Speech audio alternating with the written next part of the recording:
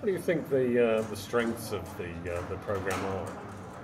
I think it's actually, its real strength is the fact it's pulling on a huge range of research that's been going on in the academic community and in the Met Office, and it's building on that and saying, what does that mean for policy? And so it's not having to start from scratch, and it's actually saying, this is the end point we want. What does it all mean for those who are in policy work? Okay, great. And thinking of your own work, what particular aspects of Avoid have you used in your work? Well, I think a number of aspects actually.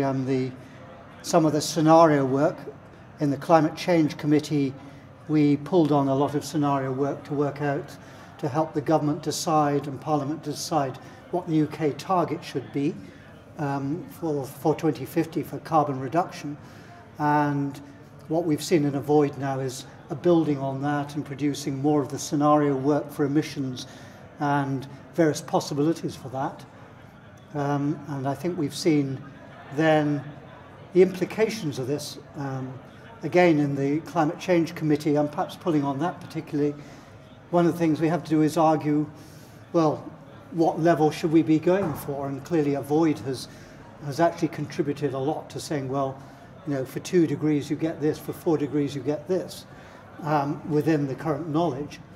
And then in terms of the ways we might achieve this, are these things practical always? Can we actually achieve these reductions, and might there be advantages in this? So actually putting together the way this could be done in terms of energy, electricity generation, etc., all that sort of thing. So putting the whole story together, I think, is very important, and I think Avoid's been able to do that for the UK, pulling on great UK research.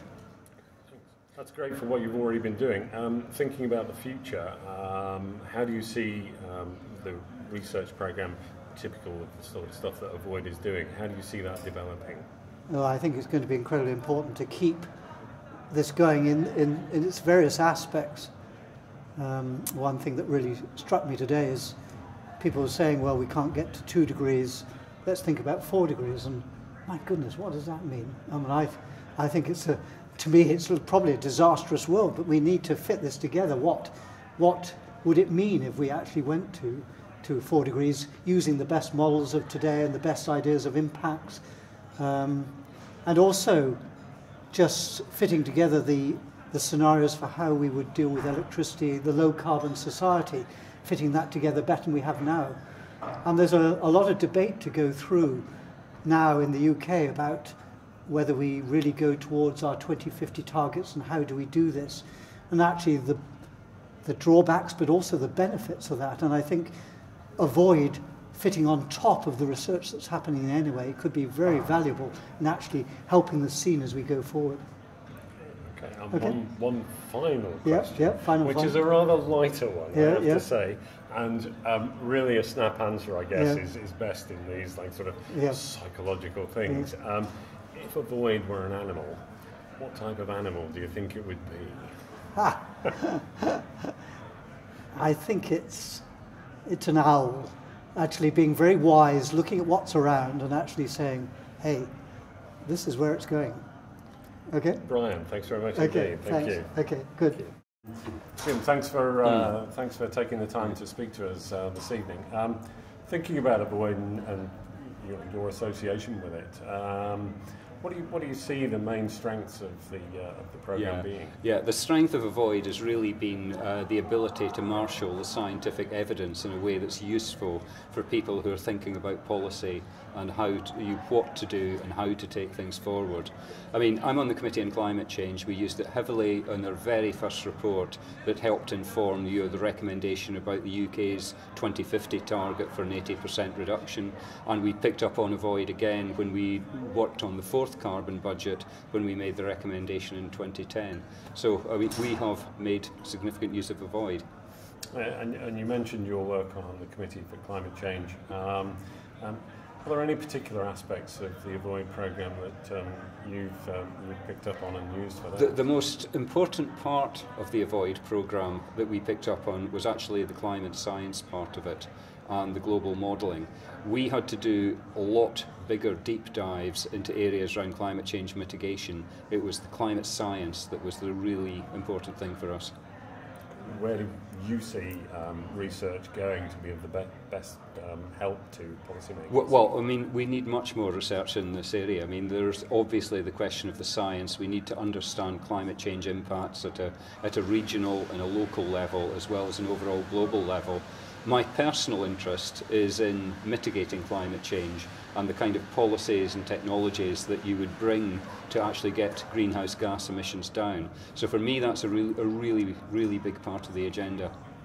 Okay, and finally, a little bit lighter note. Thinking about Avoid, and if it were an animal, what type of animal do you think it might be? It would obviously be a weasel that would come and bite the policy system and make it jump. That's. Thanks very much indeed. Okay. Thank you. Thanks for taking the time to chat to us. That's okay. If I can just ask you a few questions. Thinking back of over the time that you've known Avoid, what do you see the main strengths of the programme being? Well, I think the number one strength of the programme is that it's starting to address the questions that those people involved in policy or any form of decision making are actually answering, and so it's filling that gap between the science and the way that the science is actually used, and I think that it's critically important from that perspective. And in your own work, any particular aspects of the programme, any output from Avoid that you've used? Well, every time that I speak to anybody, any stakeholder or any member of the public, if I'm giving general discourse lectures, I always use the results of Avoid as some of the main focus of those presentations, because they address some of the key questions that people come up with every single time that they think about the climate problem and how they're going to themselves, either as a business or an individual, address some of those questions. Today, of course, we've been here for the final symposium of Avoid after its 4-year research programme. How do you see the future panning out? What direction would you see research taking along this line in the future? Well, I thought that one of the key things that came out from today was the emphasis on the economic side of things and how to develop an economic storyline, an economic narrative. And it seems to me as though there's quite considerable opportunity for more research to be done in terms of firming up that story and narrative on the economic aspects. So that was where I saw a significant future impact. And one final question, if I may, on a bit of a lighter note. If Avoid were an animal, what type of animal would you think it would be? Canary. A canary? And why? Because I think that, as I've been trying to articulate, I think one of the key things of Avoid is by really articulating the key messages, the key warning signals for people to then decide what actions they need to take, and so that's why I would say canary. Okay, brilliant. Bob, thanks for taking the time to speak to us at the Avoid Final Symposium. Thinking back over the programme, what do you see the particular strengths of the Avoid programme being? Well, the Avoid programme has very clearly demonstrated the options we have in terms of global emissions paths and shows what the consequences will be of us going for a 1.5 degree or a 2 degree or a higher temperature target, what the risks are associated with each of those, and how difficult it will be to attain any of those temperature targets. So it's an invaluable tool for decision makers both in the private sector and in government. Thinking about your own work, Bob, are there any particular aspects of Avoid that you've used, that you reference frequently? Well, the models that have been developed for Avoid by the Met Office to look at different global emissions paths have been very helpful, and we've incorporated that in work that we've been doing with the United Nations Environment Programme, which has helped look at the 2 degree target and comparing it against current emissions pledges by country. So it has played a central role in that work for us, and has been extremely influential in the case we've been making that shows that current pledges are not consistent with a 2 degree path, which is the internationally agreed target. We are at the end of what's been a programme stretching back 4 years.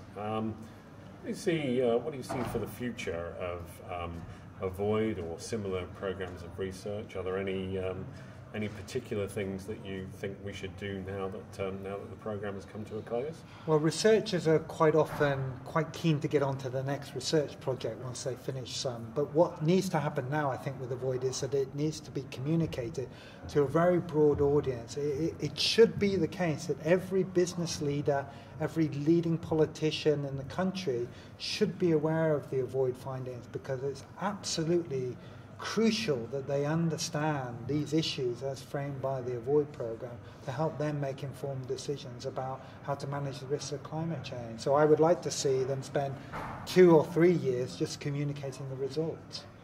Great. And finally, if I can ask you a kind of lighter-hearted question, thinking about the Avoid program, and if it were an animal, what type of animal do you think it would be? Well, I'm going to go for a snake, because this is the year of the snake in the Chinese calendar, and I think this is the year when Avoid ought to be out there.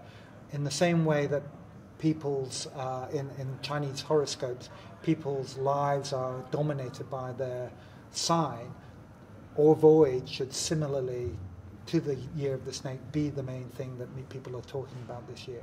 Well, thanks very much for taking the time to talk to us. Thank you.